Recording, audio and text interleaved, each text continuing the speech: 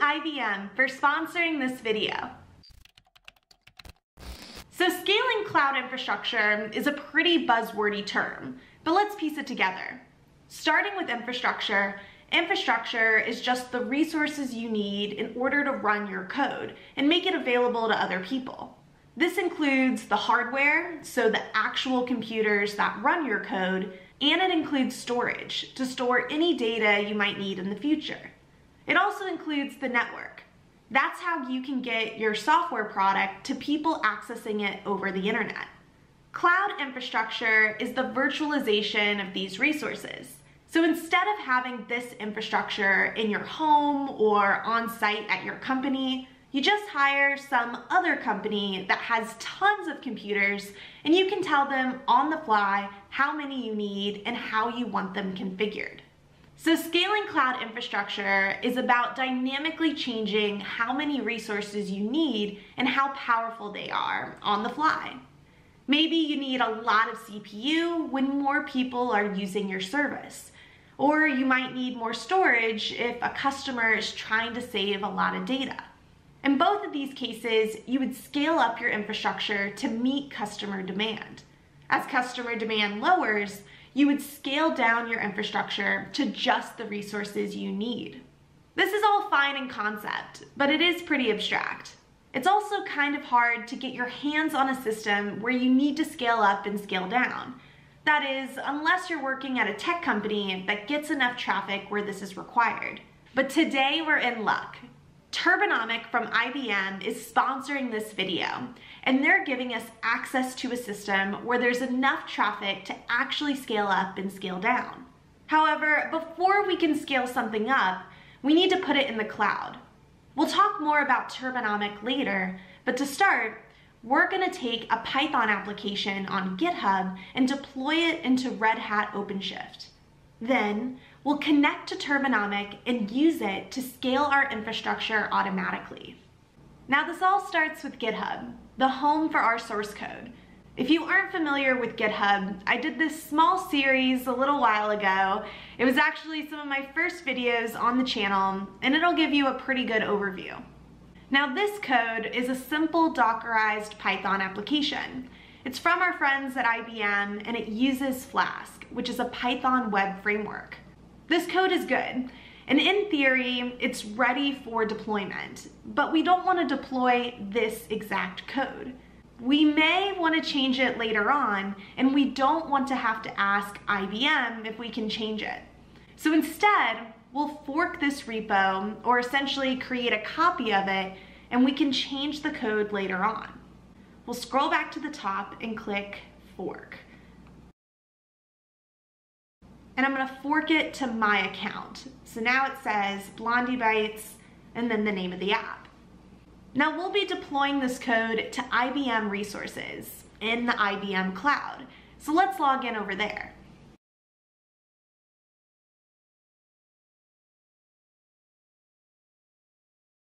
Here we have a Kubernetes cluster, and this is where we're going to deploy to. We won't deploy directly from GitHub to the IBM Cloud, but instead, we're going to use Openshift in the middle. We don't want to manage our own version of Kubernetes, and Openshift helps us do that. Openshift helps us monitor our containers. So let's open up the Openshift Console and connect our code from GitHub. There are two modes at the top here, Administrator and Developer. We're developers, and so we'll go into developer mode. The admin mode is more for other operations. Let's create a new project and name it Hello World.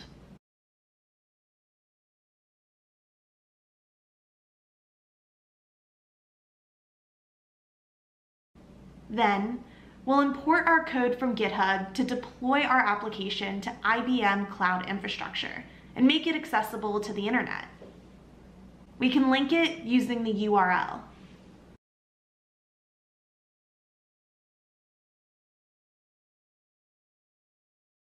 The builder automatically detects it's a Python application.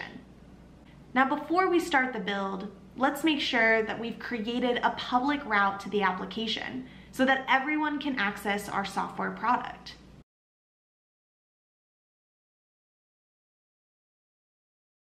The app is deploying. We can watch the status of it right here in the console.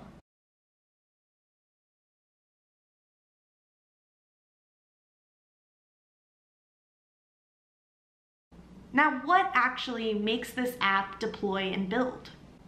Well, there's a Docker file in our code that's executed by Openshift. It includes all the dependencies our code needs. The deployment is done. This means we've put our application, our code, on cloud infrastructure. It's running on computers managed by another company. Our app is now running in an OpenShift environment. This is great. Now, what happens when we get a lot of traffic? We'll likely need to change how many resources we're using. Figuring out how many resources you need and of what configuration is tough. Most of the time, engineers are overly conservative and end up spending way more on cloud resources than they need to. They might just set it to the maximum of what they think they'll need at peak time and never modify it. In fact, it's actually pretty hard to predict what resources your app will need, and it can change over time. That's why we'll use a tool called Turbonomic from IBM. Turbonomic is a cloud optimization tool that ensures applications always perform at the lowest possible cost.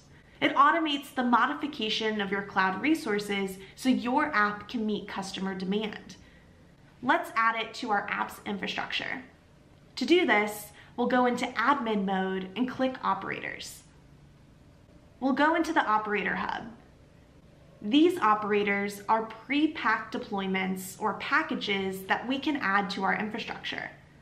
To add Turbonomic, we'll search for Turbo and use the kube-turbo operator.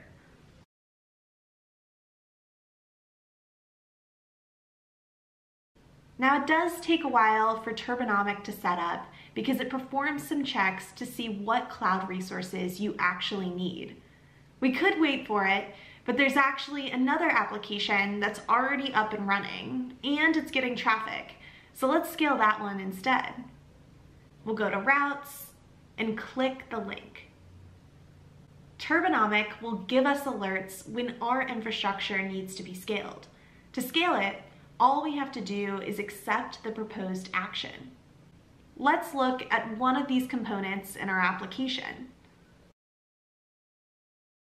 We get some information about the resource utilization of our cluster. We can see how our cluster is doing.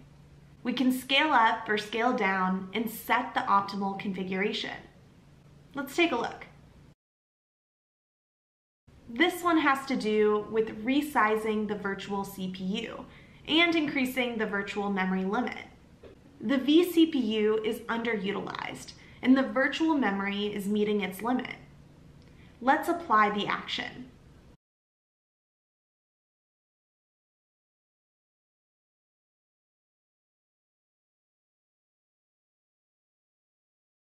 So that was pretty easy.